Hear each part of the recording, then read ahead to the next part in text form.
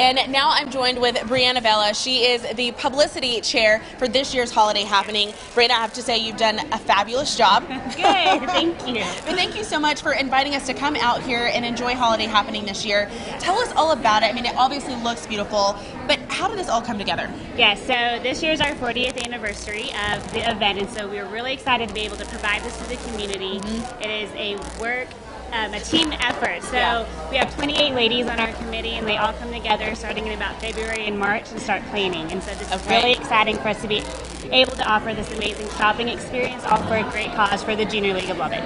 Well, and I know this is a huge fundraiser for you guys year after year, but for that person who may not really know what Junior League is all about and what you guys do, tell us a little bit about that. Yes, so the Junior League of Lubbock has been around for several years here in Lubbock, and part of our mission is to give back to the community and develop the potential of women. And so that is really what this organization does. And Holiday Happening serves as a fundraiser to raise money for some of our signature community projects, and that includes Food to Kids, which provides sacks to food insecure children in LISD. We also have Spark, which is an 8th grade mentoring program for young girls. And then we have Kids in the Kitchen, which teaches healthy lifestyles and nutrition through our summer camp of Camp Healthy Kids. And so this is our way to be able to give back to the youth of Lubbock and the surrounding areas, as well as provide community assistance grants and scholarships to young women who show potential in going to college. Well, you hit on a number of different things that you guys are contributing to the community, and I have to say one that I really appreciate is the fact that you bring women together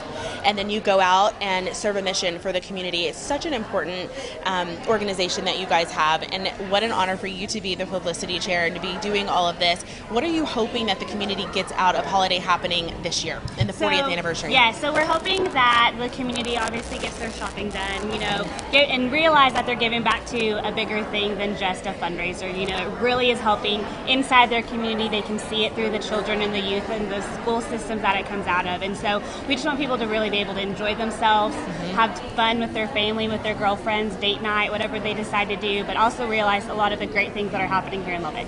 Awesome. Well, I know that you want to give one lucky viewer a chance to come out and actually enjoy holiday happenings yourselves. You guys are giving away 4 tickets. We are. We're giving away 4 Market Hall tickets, and that is our general shopping, and they can come anytime Thursday through Sunday.